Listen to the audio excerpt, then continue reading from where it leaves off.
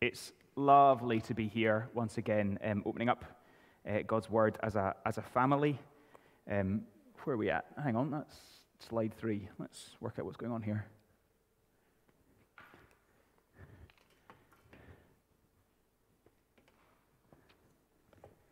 Lovely. Is that gonna? Yeah, I can click. Super. So this is part of our Lent series. We always spend Lent, the season of Lent, as is traditional in the Christian church and has been for kind of centuries, preparing ourselves to think about the cross. You get this kind of mind turning towards Easter and days of kind of preparation. And traditionally, that's been about fasting and about giving, in order to kind of orientate ourselves with the mind of Jesus. This year, our theme for Lent is "Freely you have received, now freely give." We picked that just to focus on that kind of traditional Lent message, and see what God had to say for us. Sorry, what God had to say to us. Don clattered through a fair chunk of Luke last week, and I've got the privilege of picking out a couple of highlights within what he covered this week. So we're in. Can I have the next slide? Thanks, guys. I'm not sure this clicker is working. Thanks. I'll just call out the transitions from now. So Don clattered through. So the whole book of Luke is a journey from the north of Israel down to Jerusalem. So the start of Luke starts with Jesus' ministry in the north, and it kind of works down towards Jerusalem. We're already told in the book, we're told as early as Luke 9, that Jesus has turned his face towards Jerusalem. And like in The Lord of the Rings, this journey is progressing towards an end point. Frodo has turned his face towards Mount Doom. Jesus has turned his face towards Jerusalem, and that's where he's heading.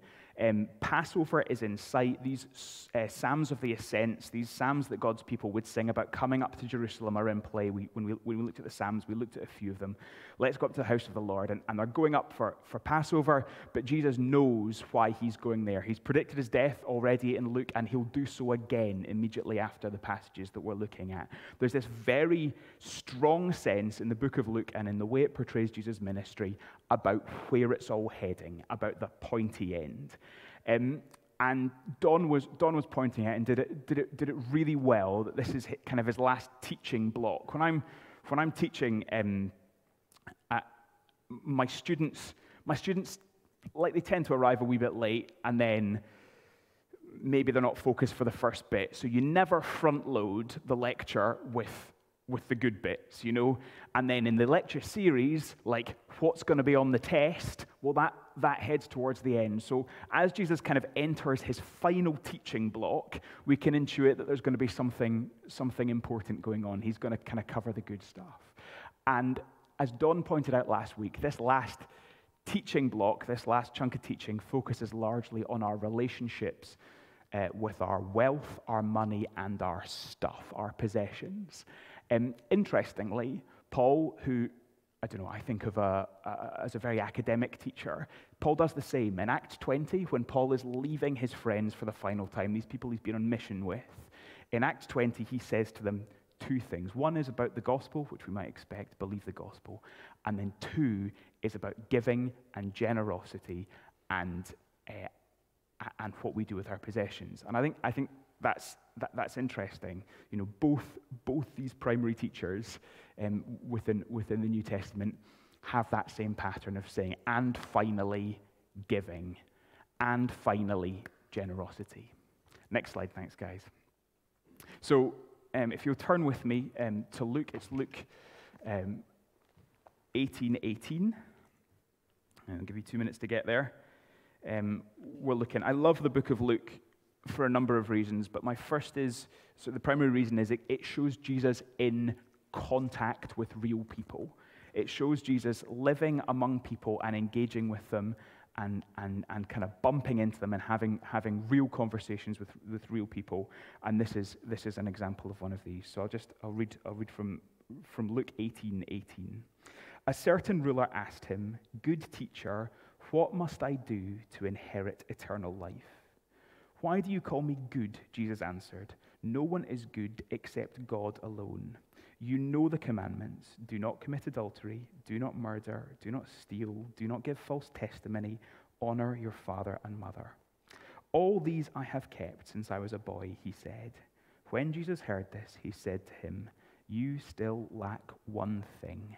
Sell everything you have and give to the poor, and you will have treasure in heaven. Then come, follow me." When he heard this, he became very sad because he was a man of great wealth. Jesus looked at him and said, "How hard it is for the rich to enter the kingdom of God. Indeed, it is easier for a camel to go through the eye of a needle than for a rich man to enter the kingdom of God." Those who heard this asked, "Who then can be saved?" Jesus replied, "What is impossible with men is possible with God." Peter said to him, "We've left all that we had to follow you." "I tell you the truth," Jesus said to them, "no one who's left home or wife or brothers or parents or children for the sake of the kingdom of God will fail to receive many times as much in this age and in the age to come, eternal life." So there we go. That's a kind of real interaction. So I read you the version from Luke, Matthew, and Mark, and Luke all tell this same story. Don covered it last week. I think Don was perhaps a little harsh on him. I don't know, on this rich young man who was talking to Jesus.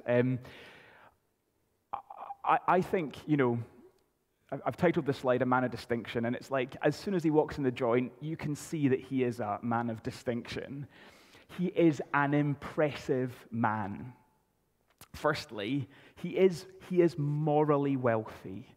Jesus says to him, Jesus identifies the law. Jesus is not unafraid, especially in ministering in Luke, about challenging other people on their lack of personal holiness. And it's not the challenge he picks up here. We can assume, therefore, that this young man is morally wealthy.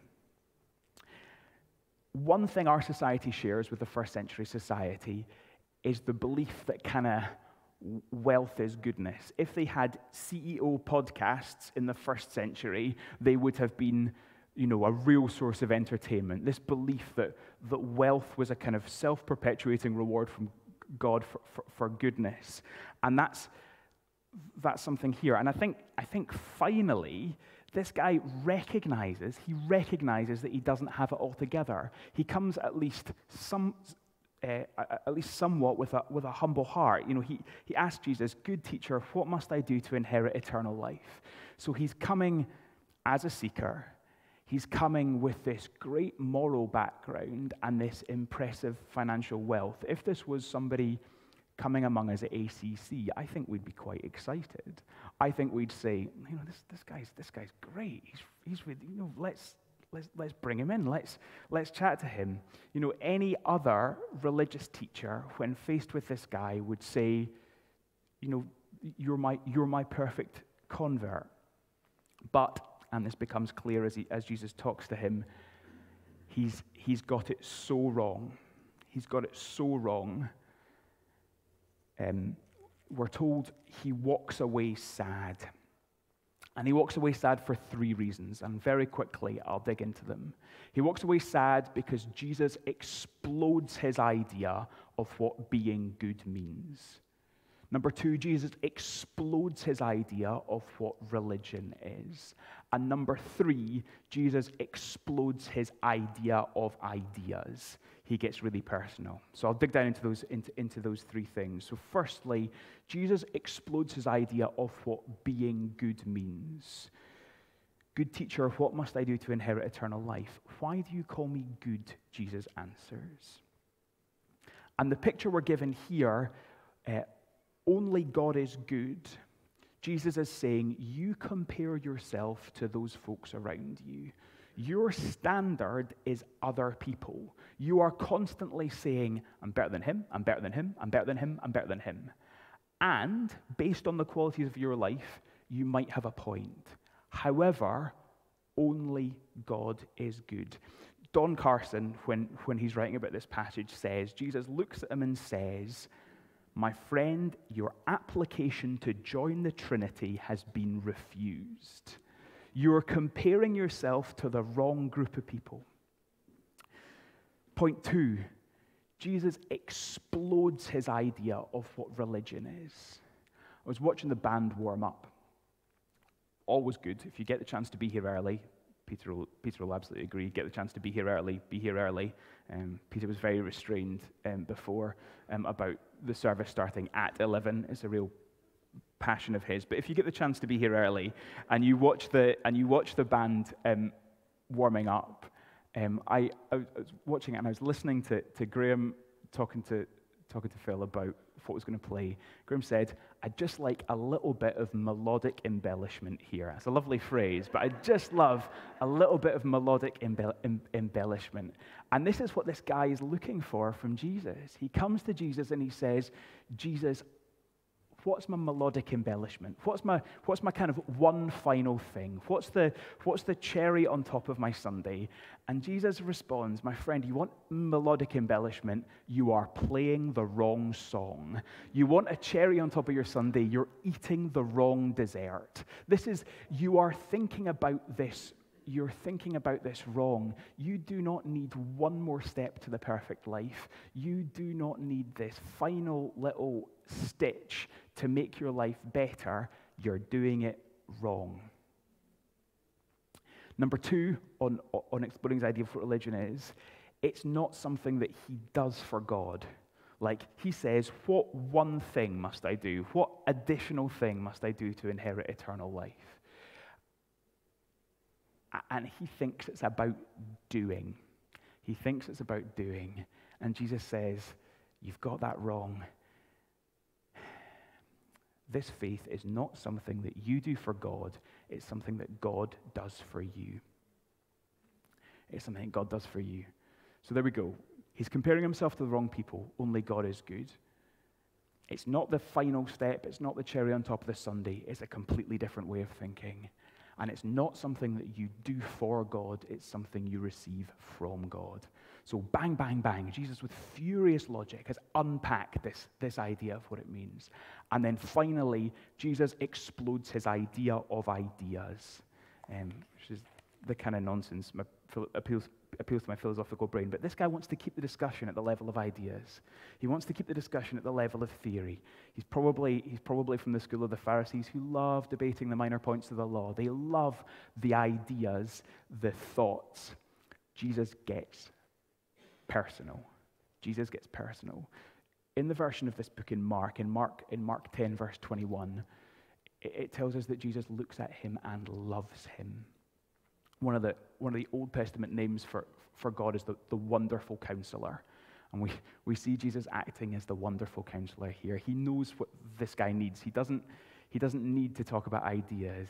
He's got something going on in here. He's got something personal going on. And Jesus, as he does so often in the Gospels and in Luke, sticks his finger right on it.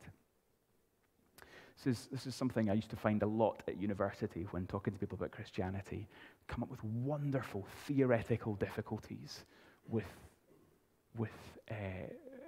Christianity. Like, I don't know, it seems exclusive. What about all these other religions? All these theoretical difficulties. And you say, okay, if I can answer that, what's the next thing? What's stopping you? And very often there you get to some behavior. I know I'd need to change. I know I'd need to stop. I know I'd need to start. These are not theoretical ideas. This is not something you do for God. It's something that God does for you, and it's something that requires a response. So here we go. Jesus refuses to stay on ideas with this man. He challenges him. He challenges him personally. Jesus knows his heart. All the way through the book of Luke, we see Jesus challenging people. In fact, interaction is very similar to an interaction he has with a guy called Nicodemus who comes to him. And Nicodemus says, what must I do to inherit eternal life? Or like that. And Jesus says, you must be born again, which seems like a similarly impossible thing to a camel going through the eye of the needle. And he uses this to say, you have a completely wrong idea about what's going on. For Nicodemus, it was his wisdom and his status, and therefore he needs to be born again and become like a baby with no wisdom and no status. For this guy, it was his money and his finance. His greed is the thing that's keeping him from knowing Jesus, not his ideas. His money and his wealth are his security and his power and his confidence. Even the way he's termed that question, even the way he's structured the question, what else can I acquire? What one thing can I get to make my life complete so I'll inherit eternal life?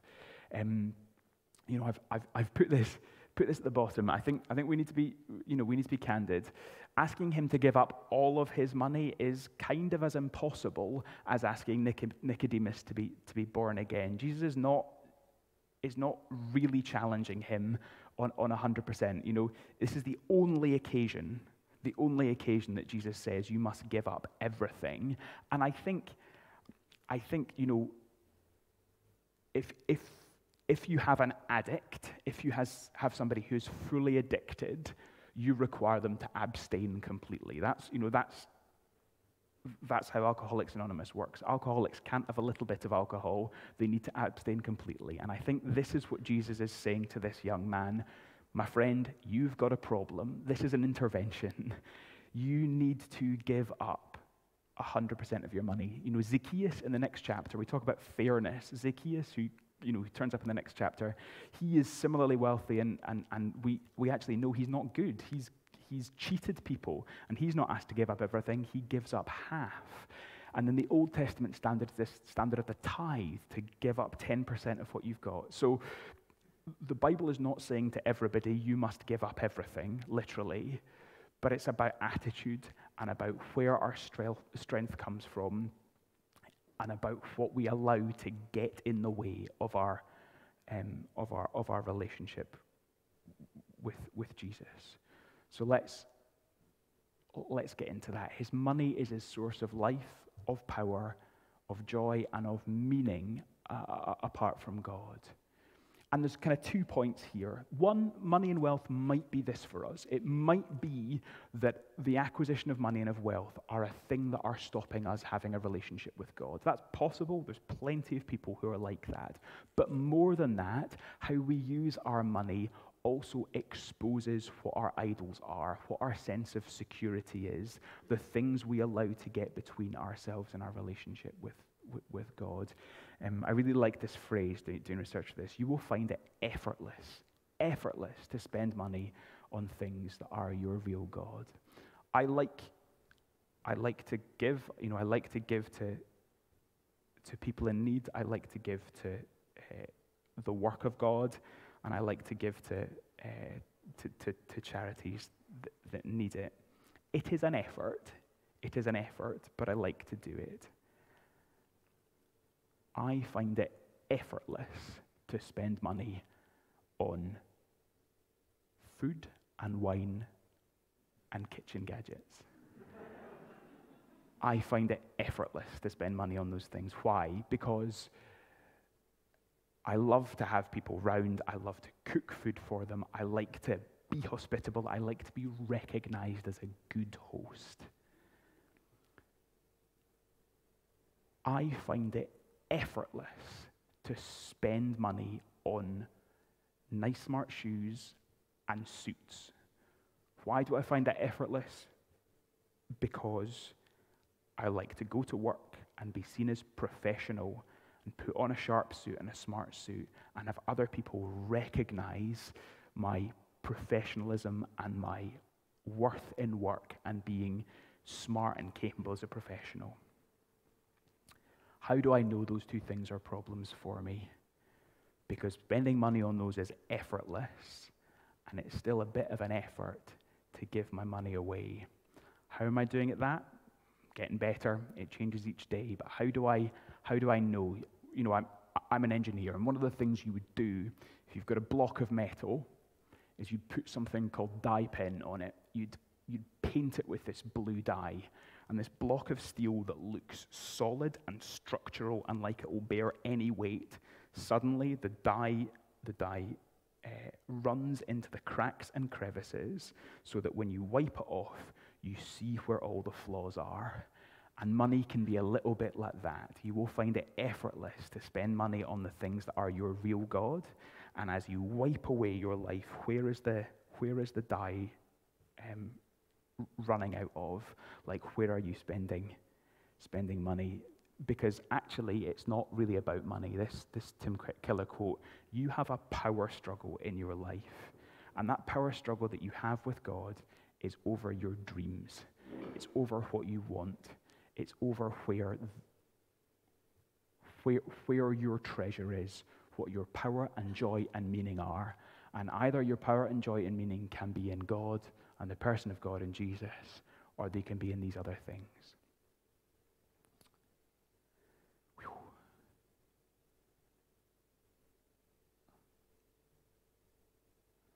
So,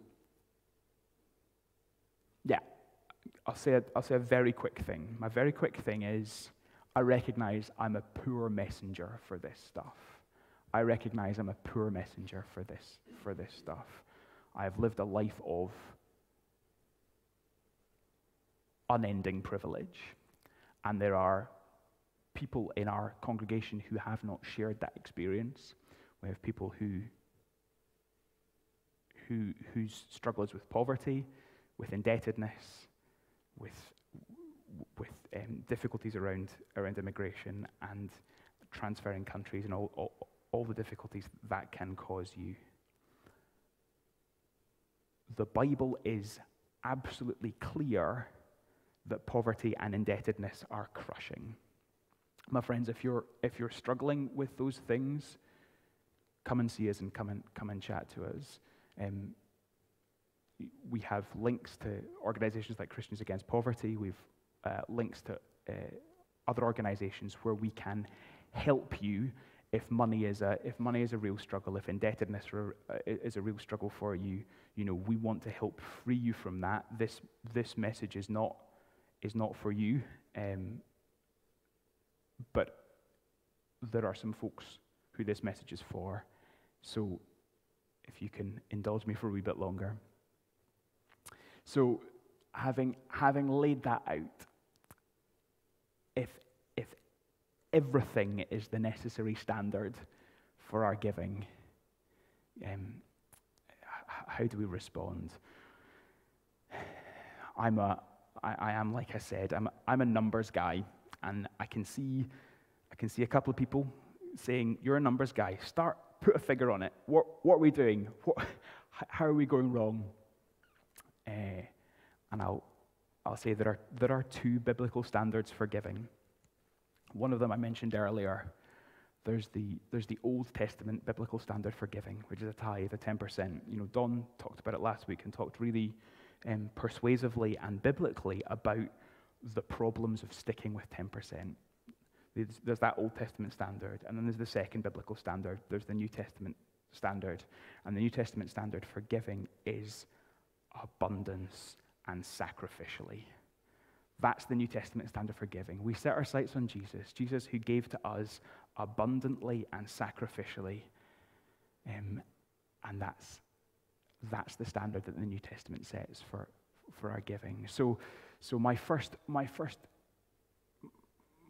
suggestion is, how do we respond? We examine ourselves. We do that dye penetrant testing. It's an odd metaphor, but we do that dye penetrant. We say, where am I holding on to money? Where am I holding on to wealth? Where does it go beyond wealth? Where has it become an idol in my life? I think point 2 is to recognize that giving can change our attitude. We expect our attitude towards something to change before we give to it. Actually, that's not true. Giving can change your attitude. Beginning to give changes your attitude. And then this third point, that the standard that's set for us is radical. generosity. I think that's taking from the Acts 20. That the quote I pulled there was when Paul uses it in Acts 20. It's more blessed to give than to receive. Paul quotes Jesus at the end of his ministry, like I was saying, to say to his followers, follow the gospel and give. And that's what he says. And this word blessed, we've kind of devalued in our society. We've kind of boil washed it off to colory nothingness. The word is deep and rich. It's drawn from the Beatitudes. Jesus says it's more blessed to give than to receive. And what he means is the blessing of God is a restoration, a repairing of the relationship we had with God in the Garden of Eden. It's color returning back to our lives. It's us knowing our place and our place being under God. You can heal the world and heal relationships through that giving, through that radical giving. But we are not going to do that if we have the wrong heart on our giving. Giving is a matter of heart. My dad worked for a charity in his whole career, and he's a member of the Chartered Institute of Professional Fundraisers and Developers. So that's a professional qualification if ever I heard it. And he will talk about the value proposition you put on a charity. How do you build this value proposition? What is your value proposition? And they'll talk about how you build a mind-based value proposition where you use logic. They'll talk about how you build an emotional value proposition where you hook people into emotions. They'll talk about the return value proposition where you value. And godly generosity is none of these things. You will find Christian ministries that play on your sense of bargaining. They really shouldn't. They make a direct link between you giving and God giving back, or you not giving and God withholding from you. That's wrong. There's nothing biblical there. Let's be super clear about that. 2, it does not play on your emotions. It does not tie you into feeling that you should. This is not about tying you into your emotions. And it's not about your mind. It's not about give so that we can build. It's about none of these things. It's simply a response to the grace that we've been given. All these other things that you might invest your life in, will demand more from you. It's a bit clanky, but there is a man in Moscow who, in order to hang on to his power, in order to hang on to his wealth, is currently invading and destroying another country. It's a bit of a clanky version and an extreme sense, but you see where I'm going with this. That if your source of life and joy comes from your own power and your own money, you will do monstrous things to hold on to it. You will consistently do monstrous things to hold on to it because our hearts are all the same.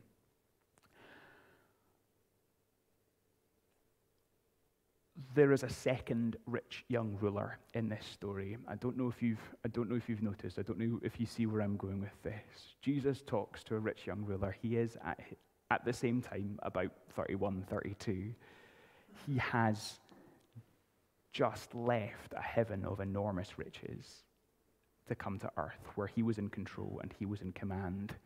And he has left heaven, removed himself of all of his glory, and come to earth to save us. He is not calling that rich young ruler to anything that he himself has not done already.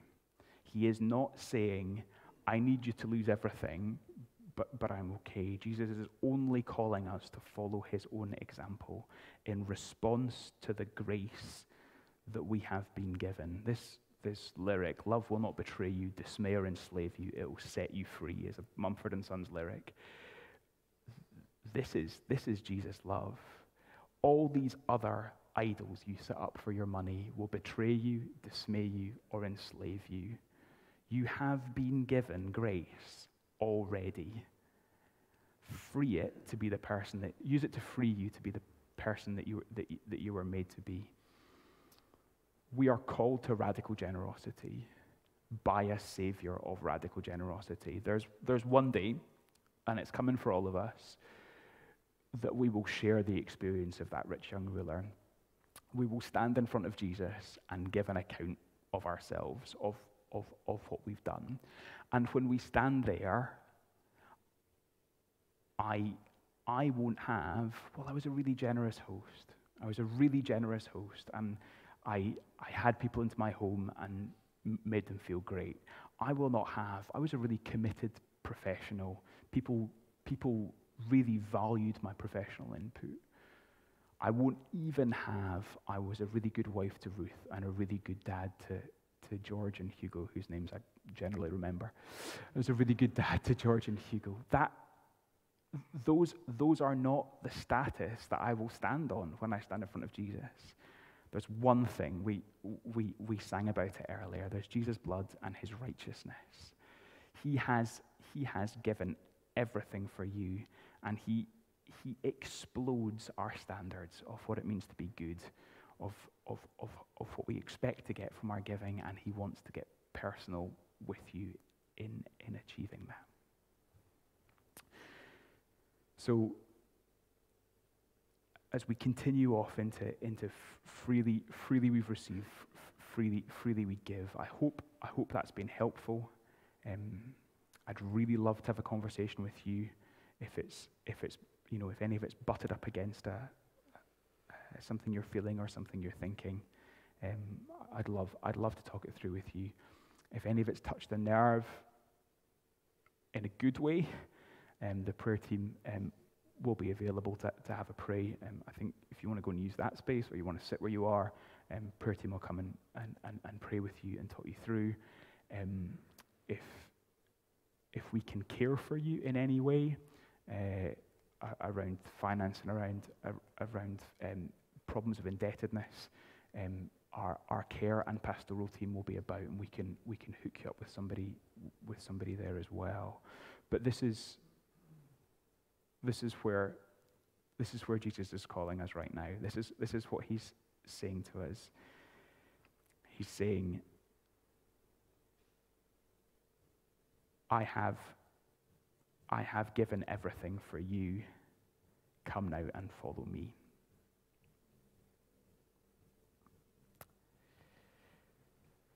Lord God, I want to thank you for your word. I want to thank you for the privilege that digging down into it this week has been. I want to thank you for the things you've shown me about my own heart, and the things you've shown me about who I am and where my